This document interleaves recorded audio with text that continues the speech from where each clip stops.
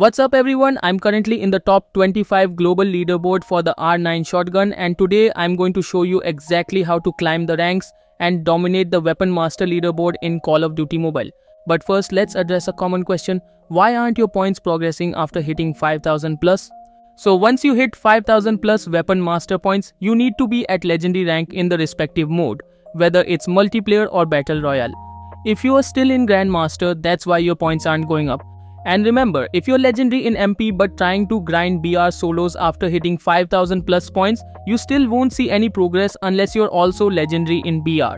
Make sure you're at the Legendary rank for the mode you're pushing. And keep in mind, after you reach Legendary rank, losing matches will cause your Weapon Master point to decrease. So once you're at the top, every match counts. Now for those who are new to the Weapon Master system, it unlocks when any primary weapon hits max level. From there, you earn master points by playing with that weapon in matches. Hit 400 points for a calling card.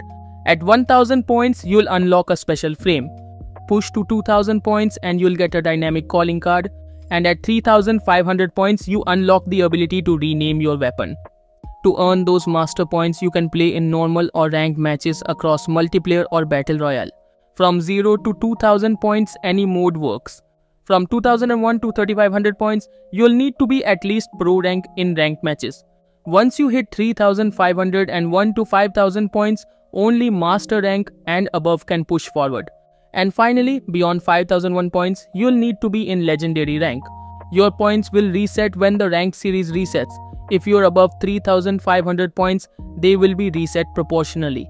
But don't worry, everything below 3500 stays intact. Make sure to choose your region in the Weapon Master leaderboard to compete for the top spots. The top 100 players in each region get special rewards, so there's a lot at stake.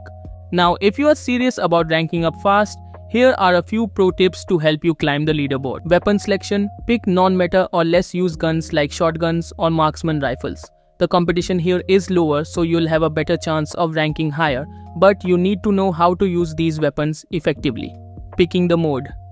If you are playing BR, go for a gun that's available as ground loot or from a drop and be quick to pick it up. In BR, playing duo or solo in FPP mode can give you an edge as there are more bots and easier targets. For MP, stick to modes you're confident of winning, whether playing solo or with a team. Keep winning. Winning is key to climbing the leaderboard. Get a good number of kills and maintain a high KDA ratio to boost your points. But remember, winning every match isn't always possible. If you're on the edge of a loss and your teammates are struggling or your opponents are just too good, use the protect your gun strategy.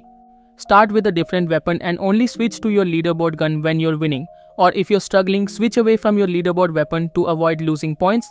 This way you minimize the risk of losing hard-earned points. With these strategies, you're ready to dominate the Weapon Master system and climb those leaderboards. Are you aiming for the top 100 or maybe even higher? Hit that like button, subscribe for more tips, and let's master those weapons together. If you have any question, drop it in comments. Bye, see ya.